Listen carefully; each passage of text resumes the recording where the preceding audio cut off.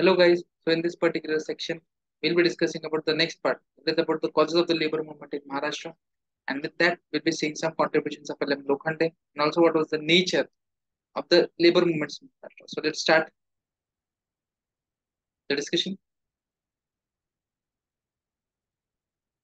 Yes. So the first bit that we'll be discussing today is sorry causes of labor movement. Okay. So what happened was, see, the industrial development took place in Maharashtra, sorry, Mumbai to be specific. That's why the development of labor movement also took place in Mumbai. Okay. So what happened was the main problem for this was Lancashire. Lancashire. What was the problem of the Lancashire? See, initially the cotton textile mill was famous from the Lancashire, but as soon as the Indian market got boomed, okay, there was no demand from the Lancashire in the European market. Okay, everyone was demanding Indian goods, so there's no demand for the Lancashire. Due to this particular thing, the industrialists in Lancashire decided that they would be troubling the cotton industries in India. What they'll be doing? They'll be troubling the cotton industries. Why? Because there was no demand from the Lancashire. The whole market of the Lancashire got collapsed because of the market of India. That's why the industrialists in Lancashire or the cotton textile mill owners in Lancashire, what they did, they decided that they would be troubling the cotton textile industries in Mumbai. Okay, so uh, how they did this? They started whatever plans they had in India. They started to suppress and harass the workers in Mumbai.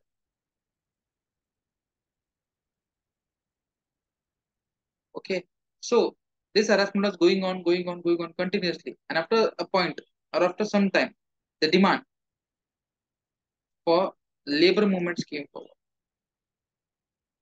The demand for labor movement came forward. The demand for labor movement came forward. Okay, as they were exploited to a greater extent, and to end this particular things, it came forward. Okay, so first thing what happened, the mill owners in Bombay came together. Okay, the mill owners in Bombay. What happened? They all came together. Okay, and they have set up a union which was called as Bombay Mill Owners Association. Okay, and what happened at this point of time? A Royal Mill Commission was formed by the British officer at Mumbai. Okay, the British officer in Mumbai formed Royal Indian Mill Commission. Mill Commission was formed under the British officer in Mumbai whose name was Mr. Brown. Okay, what he did, he reported to the government. Okay, what he did, he reported to government that women and children's below 12 years. Okay, what he reported, the women and children below 12 years were exploited. So, to end this exploitation, we need a factory act. Okay, this was the recommendation of Mr. Brown, was the officer at Mumbai.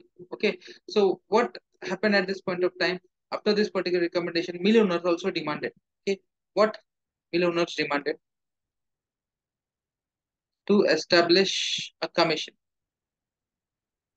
for inspection of work.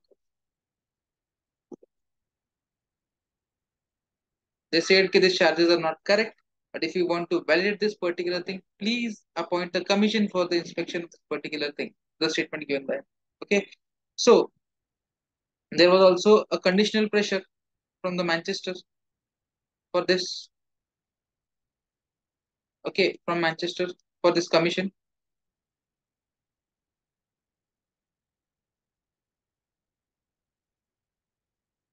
So government appointed a commission finally. Okay, so government appointed a commission on 3rd of March 1875. And who led this particular thing? The collector of Mumbai. Mumbai collector whose name was Mr. Arbot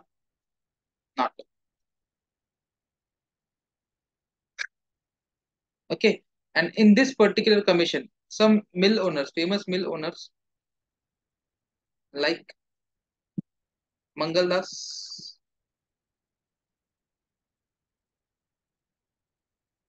Nathubai, Dinshaw, Patel, and Morarji Gokuldas. These three peoples were included in this particular commission. Okay, and finally, it presented a report which was accepted by the government.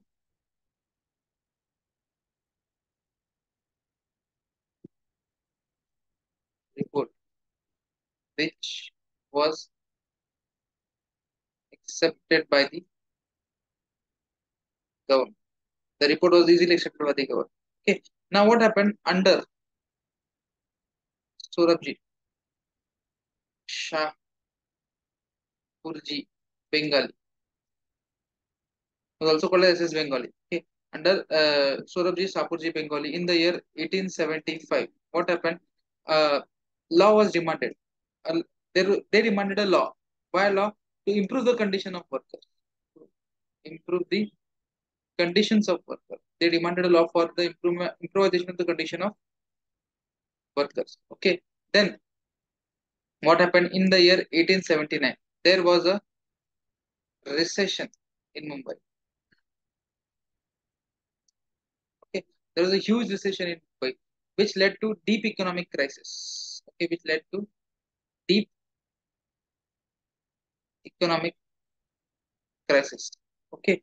And due to this particular thing, what happened? So the first Factory Act was passed in the year 1881. Okay, the first factory act came into picture in the 1881. Okay, so you guys need to tell me who was the Governor General during this point of time. Okay, in 1881, who was the Governor General of India? Okay, you just need to comment it. Okay, or Viceroy, whatever you got, Governor General or Viceroy. Who was there at this point of time in 1881? Just comment it in the comment box. Okay, but thing was, though this factory act was passed, first factory act came in 1881, but it was in the favor of, would it be in the favor of workers? Obviously no. It was in the favor of workers. Owner, not workers but owners. So unrest among workers. So unrest among the workers again started. Okay, unrest among the workers increased. You can say in simple terms, unrest among the workers increased, and this led to the labor movements further. Okay, this led to the labor movements further. Okay, now we are going to see about the next one of the most important person in the context of labor movement, whose name is L N sorry N M Lokhande. He is often called as father of labor movements in India. N M Lokhande, okay, father of labor movements in India. So you can say he was talking about some background of his. He was born in 1848 in Thane. Okay, he was born in 1848 in Thane. His native place was Kanhersar, which was near Pune, or in Pune, you can say. Okay. So you can say he started his social work in 1870. Okay, so uh, what was the main cause of concern? He said that mill owners, what they're doing, they didn't follow the rules and law. Okay, whatever rules and laws were made, the mill owners are not following this particular thing. Okay, and what he did, so he started, and to resist this particular thing, he started a movement against them. What he did, he started a movement against them. Started a simple movement against them. Okay, he criticized in this particular stance. What he did, he also criticized government for not taking any action. Okay. He also criticized the government for not taking any action against this particular thing. And to do it on a large scale, what he did, he established the first ever labor union. Most important thing. Okay. What he did, he established the first ever labor union in not only in Maharashtra, first labor union in India. Okay.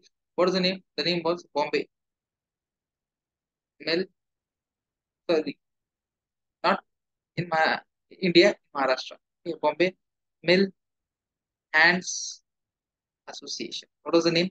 Bombay Mill Hands Association. It was established on 23rd of September 1884. 23rd of September 1884. Bombay Mill Hands Association. First labor union in Maharashtra. It was supposed to be the first labor union in Maharashtra. Bombay Mill Hands Association, established on 23rd September 1884. Okay. Its first meet was convened at Parade in Mumbai itself. Okay. And shocking thing was 10,000 workers attended. Okay. What these people did, these people formulated a paper which was nothing but the demand of the workers. Demand of workers.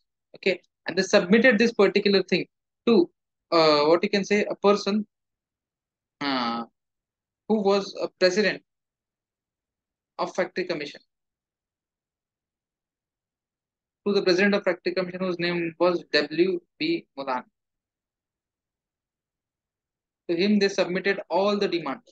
Okay, a few important demands amongst them were Sunday holiday, which was granted on 10th of June, 1890, not 19, sorry, 1890. Okay, then uh, due to this particular work, he was awarded a title